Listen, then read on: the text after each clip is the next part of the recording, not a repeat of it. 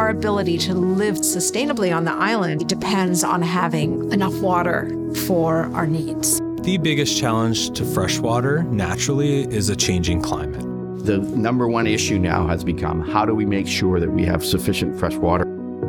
Another threat to freshwater resources is development. That doesn't mean all development, it just means non-sensible development. So we really have to plan for our freshwater use going forward.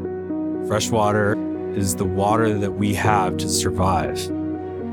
Islands Trust has long-standing bylaws that have spoken to water and how to manage it.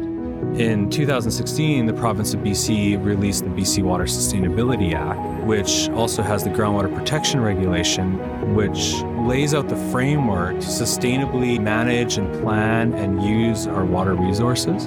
And Islands Trust is a case study on how local government can take this provincial regulation and implement it in their jurisdiction in a way that works in the Islands Trust area. On the islands, freshwater is a unique amenity. How freshwater interacts with the environment and with the people who use it on the islands is very unique and special. The way that freshwater behaves on an island is different from everywhere else on the mainland.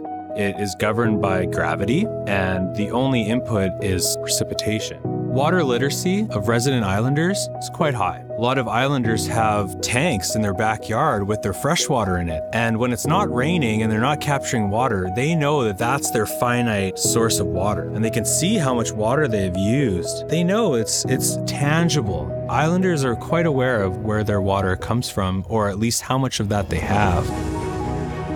We can't use the past to plan for the future anymore. We're developing with freshwater as a top priority. There is plenty of water in terms of rainfall in the winter, but water management is very important. The water you use runs back into the environment and is used by other species and is part of a whole system. So you feel a sense of connectivity. It's hard not to. When you preserve and protect freshwater in the Islands Trust area, you're going to be preserving and protecting the Islands Trust area.